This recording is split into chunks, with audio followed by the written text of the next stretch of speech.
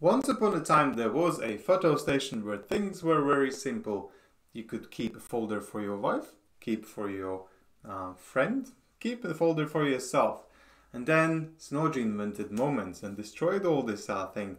They destroyed the trust because they had to keep husbands and wives folders separate for some reason, because there's something in secret. So people were waiting for Moments to come out. Nobody really liked Moments, so they were waiting for Photos. So Photos came out, and the disappointment came in again, thinking like, well, it's supposed to be like a photo station. I want to link to the source on a public folder, and if there's something on a private folder, I'm gonna make it private.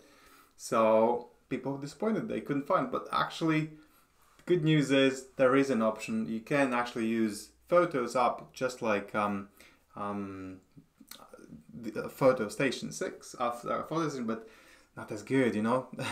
Map filter is gone, and you need to now have this horrible geographical textual sort of version of browsing through your photos. It's horrendous.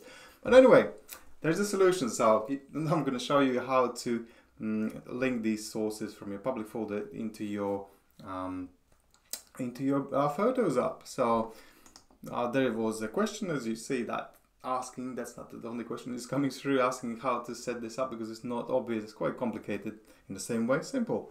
So what you used to have a separate shared folder, Photos, where you could have several folders underneath in that public folder, which was linked to your photo station. So when you go into photo station, you could go through the folders and see your stuff, someone else's stuff. And if you wanted, you can go into the settings and make this folder private. Put a password on it. You could share it. You could do what you want. But then Moments made it very private. That if you wanted to share, if you wanted to keep something on the public folder, you had to actually copy everything, duplicate, have files in 2 different places. Horrendous. But anyway, we're gonna have a look how to set it up. So you will need to go to Photos.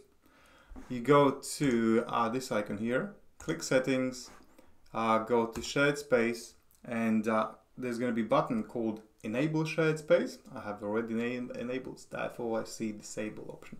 So click Enabled. What it's going to do, it's going to create a shared folder photo here, just like it was with your photo station.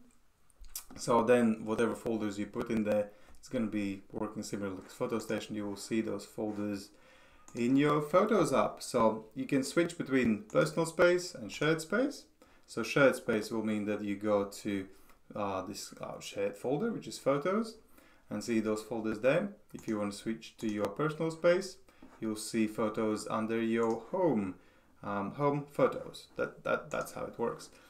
But that's not it. So once you have enabled this shared space option, after that you go to Albums, then click Create Album and set conditions to create an album, because then you will have an option here for shared space, and then you'll see all albums appearing there. If you want to import all of these folders, just click OK. Don't click anything else there, and click OK, and then you will have your like photo station folder linked to your photos. Voila, it's all done.